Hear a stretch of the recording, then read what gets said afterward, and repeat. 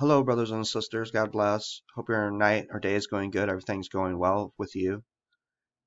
I wanted to talk about the good news and hope to encourage somebody with the good news, which is the gospel. The good news is always good. If you're a believer, it's always good no matter what.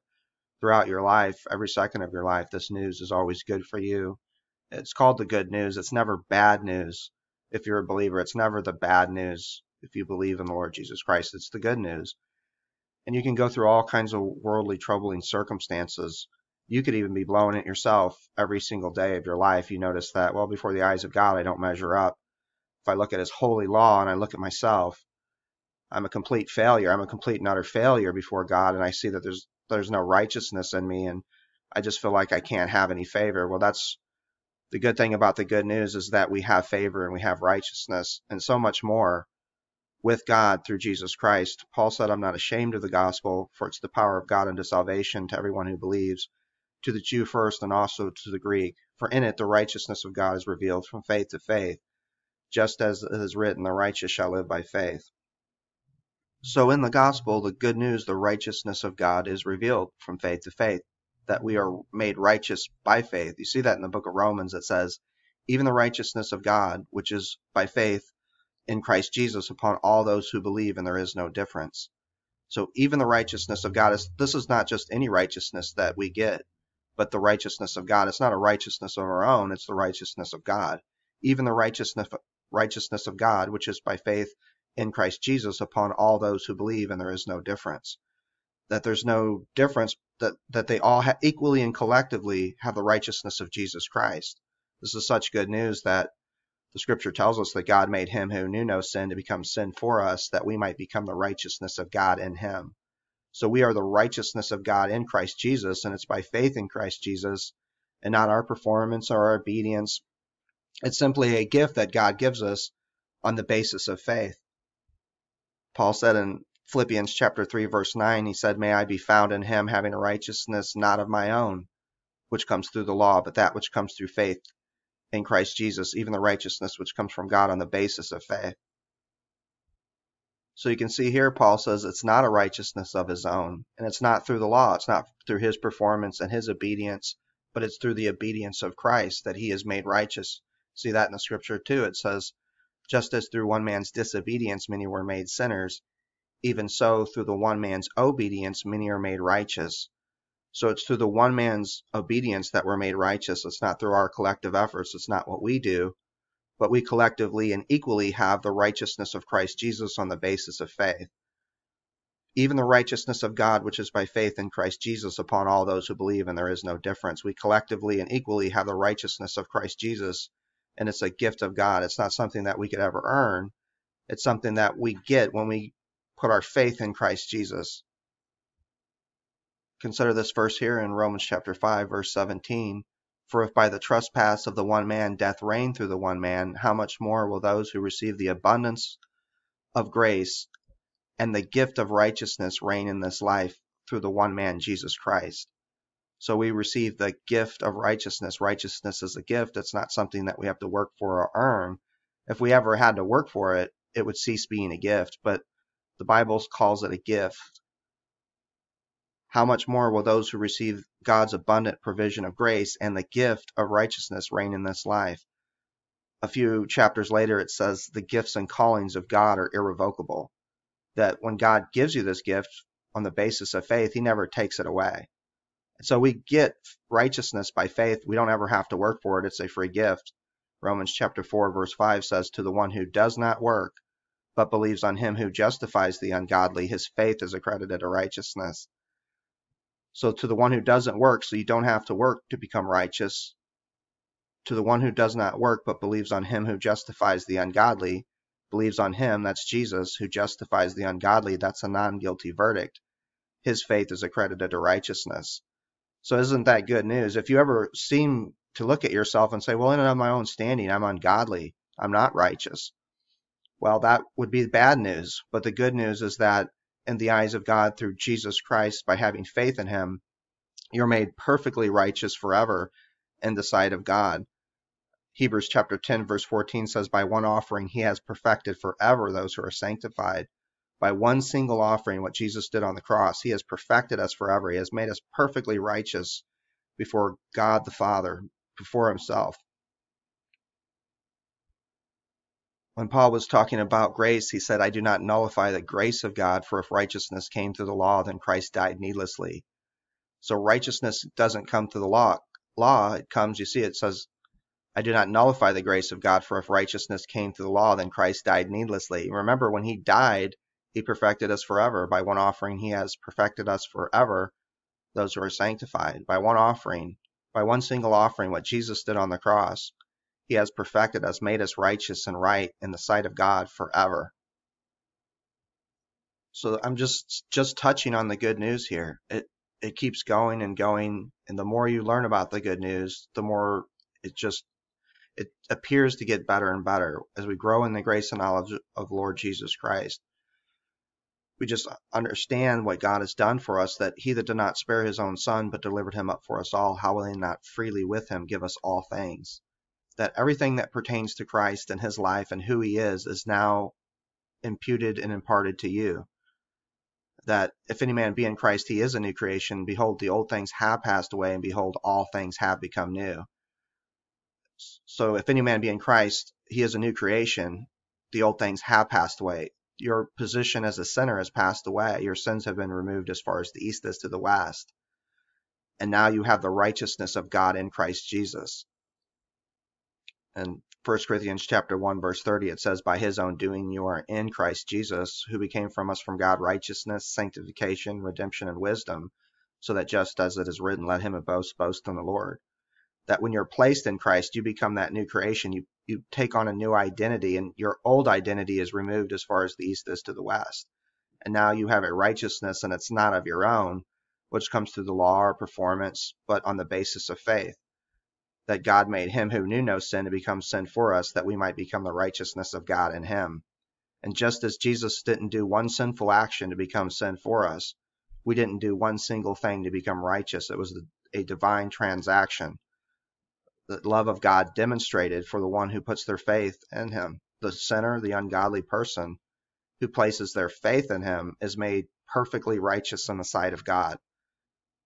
So this is good news, because if you ever think, well, in of my own standing, I'm ungodly or I'm unrighteous, well, that's exactly what the law would reveal, that you're ungodly and unrighteous. But the purpose of the law is then to lead you to faith in Christ. And then once you've been justified by faith, you're no longer under the law. You're no longer under the thing that would condemn you or show that you're guilty, because now you're the righteousness of God in Christ Jesus. The scripture says the law was a schoolmaster to lead us to faith in Christ, but once we've been justified by faith, we're no longer under the schoolmaster. The schoolmaster is a reference to the law, and it's saying that once you've been justified by faith, you have a non-guilty verdict. You're no longer under the schoolmaster, the thing that would show that you're guilty, the thing that would make you feel like you're not making the standard, that you're not finding favor in the eyes of God. A lot of people think if they work, they will find favor in the eyes of God. But Romans chapter 4, verses 4 and 5, it says, to the one who works, it's not counted as favor, but as wages due. That is, they owe something. If they think that they're going to gain righteousness or favor under the law, they don't find favor, they don't find righteousness. They find wages due under the law, because only by the law comes the knowledge of sin. And it shows that a person is guilty and that they're unrighteous and they have a debt that needs to be paid. If Christ hasn't paid their debt, then they'll have to pay the debt. To the one who works, it's not counted as favor, but as wages due. But to the one who does not work, but believes on him who justifies the ungodly, his faith is accredited to righteousness. Which is another great part of the good news, is that we're justified. It's not that we're just made righteous. God makes us righteous. He takes away our sins as far as the east is to the west. But then he justifies us. I already gave a few of those verses. To the one who does not work, but believes on him who justifies the ungodly. That's a non-guilty verdict. The law was a schoolmaster to lead us to faith in Christ, but once you've been justified by faith, you're no longer under the schoolmaster. Justified past tense. It's as though judgment day has already come and you received a non-guilty verdict. Jesus said it this way, truly, truly, I say to you, whoever hears my words and believes in him who sent me has everlasting life, not might have, not could have, not possibly have, but has everlasting life. they shall not come into the judgment, they have passed from death to life. Jesus says they shall not come into the judgment. It's as though the judgment day has already happened. They have passed from death to life. They have passed into the life of Christ. And that life has now become their life. As Colossians says, you have died and your life is hidden with Christ in God, and when Christ, who is our life, appears, we shall appear with him in glory. So the scripture tells us that Christ is our very life. And that's got to be some of the best news that I've ever heard. I've always thought if I could just live the perfect life before God the Father, if I could just live the perfect life and everything I did was pleasing to him. Well, we are pleasing to him because the Bible says without faith it is impossible to please God. So our faith is what's pleasing to God. And the scripture tells us that we maintain that a man is justified by faith apart from the works of the law.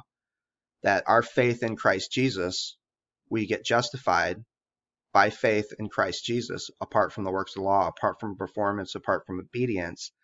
And that faith in Christ Jesus is pleasing to God. What's not pleasing to God is going back to the law and trying to justify yourself under it. You won't find favor there. To the one who works, it's not counted as favor, but his wages due. Remember, by the works of the law, no flesh will be justified in his sight, for only by the law comes the knowledge of sin. Only by the law comes the knowledge of guilt and condemnation. But we receive that justified verdict. Therefore, having been justified by faith, we have peace toward God through our Lord Jesus Christ. So you see, all these verses about being justified, they're past tense. Therefore, having been justified by faith, non-guilty verdict, we have peace toward God through our Lord Jesus Christ.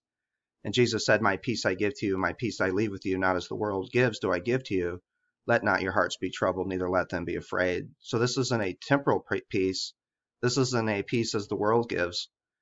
The world gives temporal enjoyments, temporal things that are just temporal, and they fade away and they eventually are gone. But what Jesus gives is not as the world gives does he give to us. And he says, let not your hearts be troubled, neither let them be afraid. It's such good news that you can always have a peace that's everlasting, that never fails no matter what the worldly circumstance that you're going through, and that you don't ever have to be troubled and you don't have to be afraid, according to Jesus. Jesus said, in me you'll have peace, in the world you'll have trouble, but be of good cheer, I have overcome the world. So in me you'll have peace, Jesus said. In him you're going to have this peace that's everlasting, it's eternal. It's not as the world gives does he give to you. You don't have to let your hearts be troubled. You don't have to let them be afraid no matter what the worldly circumstance. What I often find when I'm going through difficult stuff and when I see my brothers and sisters in Christ going through difficult things, that usually what the heart of their pain and their worry and their fear is that God doesn't love them or care anymore, or that they've lost favor, or maybe not righteous in his sight. And so their fear of that, and they're letting their hearts be troubled, they're letting them be afraid because of the worldly circumstance. And they think that, if God, loved me and cared for me and I still had that favor and I was still righteous, even though I was going through this worldly circumstance, things wouldn't seem so bad. So we can take heart because Jesus tells us in him we'll have peace. In the world we're going to have trouble, but be of good cheer, I've overcome the world. The Bible tells us that whatever is born of God overcomes the world, and this is the victory that overcomes the world, even our faith. And our faith is in Christ Jesus, and not only are we victorious through him, but we're more than conquerors. No matter what the circumstance in life, you're more than a conqueror, no matter the circumstance. The Bible says we are more than conquerors through him that loved us, for I am persuaded that neither life, nor death, nor angels, nor principalities, nor powers, nor things present, nor things to come, nor height, nor depth, nor any other created thing will be able to separate us from the love of God which is in Christ Jesus our Lord. So nothing can separate us from the love of God, and we're more than conquerors through this love that God has for us. And you see that it says nothing in life, nothing in death, nothing present, nothing to come, nor height nor depth of what we go through. Nothing can separate us from the love of God, which is another part of the good news, is the love of God. You see, we went through the righteousness, we went through verses about being justified, verses about having peace with God. Now we talk about the love of God is that he loves us perfectly and everlastingly. Nothing can separate us from the love of God. And as I said before, with my own personal fears and the fears that I see in my brothers and sisters in Christ when they're going through difficult circumstances, is that they're afraid most of all of being separated from the love of God. If they know that they're not separated from the love of God, the difficult circumstances that they're going through can seem less burdensome. They can still be painful and grievous, but if you know that God loves you perfectly and everlastingly, you know that things will turn out okay because God is working all things according to the counsel of his will, even the good and the bad, and that God causes all things to work together for good to those who love God and are the called according to his purposes. And so it doesn't tell us in the Bible that things will always be good. There will be difficult and burdensome times, but we always have good news with God, and it's through Christ Jesus. It's always good news that nothing can separate us from the love of God, that we are more than conquerors through him that loved us. So these verses about love in the Bible are so great. It's a part of the good news to know how much God loves us. God demonstrates his own love towards us, that while we were yet sinners, Christ died for us. This is a perfect, everlasting, unceasing love that God has for those who place their faith in Christ Jesus. The scripture tells us that Christ may dwell in your hearts through faith, and that you, being rooted and grounded in love, speaking about God's love, that we're rooted and grounded in love, may be able to comprehend with all the saints what's the height, the depth, the length, the width, and to know the love of God which surpasses all understanding and wisdom, and that you may be filled with the fullness of God. So to be filled with the fullness of God is to meditate on the love of God that he has for us, the height, the depth, the unmeasurable expanse of God's love that he has for us. You see it in 1 John, it says, by this love is perfected with us, that we may have confidence in the day of judgment, that as he is, so we are in this world. See, by this love is perfected with us, that it's at its maximum greatness. It's at its pinnacle of what it can be, and nothing can be added to make it better. By this love is perfected with us, that we may have confidence in the day of judgment, that as he is, so we are in this world. How can we have confidence on the day of judgment? Because as he is, as Christ is, he's holy and righteous, so we are in this world. Hebrews chapter 10, verse 10 says, by his will we have been made holy through the sacrifice of the body of the Lord Jesus Christ once and for all. So you can see how many times the Bible says we've been made holy once through the offering of the body of the Lord Jesus Christ, and it was once and for all. It was for all time that we've been made holy. So as he is, so we are in this world. That's why we'll have confidence in the day of judgment. By this love is perfected with us, that we may have confidence on the day of judgment, that as he is, so we are in this world. And you can see in 2 Corinthians where it says, God made him who knew no sin to become sin for us, that we might become the righteousness of God in him. And that's right now in this world, we are the righteousness of God in Christ Jesus, that as he is, so we are in this world. And you can see that God has perfected his love with us in this way by demonstrating that not only did he give his son's blood to wash away our sins, but he actually gave us his righteousness as well. That he that did not spare his own son, but delivered him up for us all, how will he not freely with him give us all things? So you can see how 1 John describes this perfect love. By this love is perfected with us. He says it in another verse. He says, there is no fear in love, but perfect love casts out fear, because fear has to do with punishment, and the one who fears has not been made perfect in love. So he says there's no fear in love. How much fear is in love? Remember, Jesus told us not to let our hearts be troubled, neither let them be afraid. Why? Because he loves us so perfectly. There's no fear in love, but perfect love casts out fear, because fear has to do with punishment, and the one who fears has not been made perfect in love. So when you realize that you're still afraid of God, you're still fearful of him, well, you haven't been made perfect in the knowledge of God's love. You haven't been filled with the fullness of God yet, and you're on your way. This is how it happens. God changes our mind through the scriptures. He renews our mind, that we understand his mind and that we submit to what he says about us. You see, in the scripture, it says, what God has called clean, let no man call unclean. So when Jesus has made us perfectly holy and perfectly righteous, let us not call him a liar. Let us not call ourselves unclean before him. He's made us perfectly clean, and he's made us perfectly clean forever. You remember in the scripture, it says, come now, let us reason together, says the Lord. Though your sins be as red as scarlet, they shall be as white as snow. And though they be as red like crimson, they shall be like wool.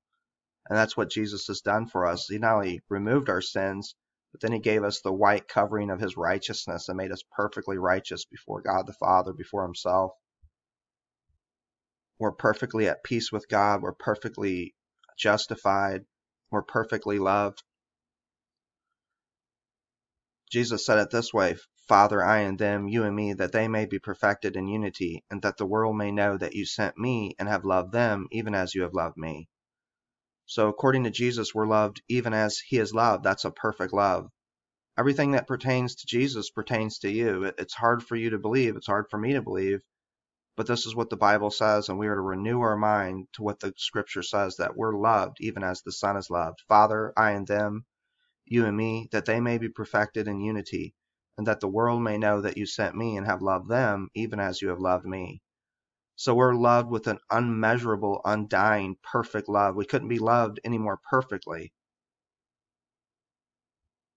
And it's not because we are so good and we are so lovable. It's because God is so good and he is so loving. And he has demonstrated his love towards us in particular ways and given us this good news. You can see the points that we covered over the good news so far is that we're perfectly righteous, that we're perfectly loved, that we have a perfect peace with God. Scripture says, let the peace of God rule in your hearts, by which you were called into peace into one body, and be thankful. So let the peace of God rule in your hearts. Let it have command and authority and power over your hearts, by which you were called into one body, and be thankful. We were all called equally and collectively to have this peace together, knowing that we collectively and equally have the righteousness of God in Christ Jesus, even the righteousness of God, which is by faith in Christ Jesus upon all those who believe, and there is no difference. We collectively and equally have the righteousness of Christ, and we can collectively and equally have the peace that comes along with that knowledge, that we have been made right with God forever by that one offering he has perfected forever, those who are sanctified. So we talked about how we're perfectly justified, how we have perfect peace with God, how we're perfectly loved, how we're perfectly righteous before him. And the other part is that we have eternal life. Of course, all this would not mean a whole lot if we didn't have eternal life, would it? But this all comes along with the eternal life that Christ gives us. He says in John chapter 6, verse 47, truly, truly, I say to you, whoever believes in me has everlasting life. Not maybe, not might be, not could be, but truly, truly, he gives this imperative of truth that whoever believes has everlasting life. So that's another great part of the good news. It's not that we maybe have eternal life or might have eternal life or could have eternal life. We'll find out when we get there if we have eternal life. But truly, truly, I say to you, whoever believes in me has everlasting life. You see this in 1 John. It says, these things I write to you who believe in the name of the Son of God, that you may know that you have eternal life. Not hope or wish or think, or maybe it's a possibility, but these things I write to you who believe in the name of the Son of God, that you may know that you have eternal life. Now, that's good news, because if you can know that you have eternal life, and you can know it right now on this side of heaven, that's good news. And it's an everlasting eternal life. It never goes away. It never ceases. And you get it the moment you believe. Notice what Jesus says. Truly, truly, I say to you, whoever believes in me has everlasting life. You get eternal life when you believe, not when you die. So this is good news that God loves us so perfectly. He's made us perfectly righteous. He gives us his perfect peace. He perfectly justifies us, and he gives us eternal life. So I hope this blesses someone. I hope this encourages someone. This is, again, I feel like just a part of the good news. The good news is so great. It's so awesome that you just can spend your life digging up hidden gems and treasures in the Word of God and finding out what Jesus has done for us through the cross. And Paul said, may I never boast except in the cross of Christ, through which the world has been crucified to me and I to the world.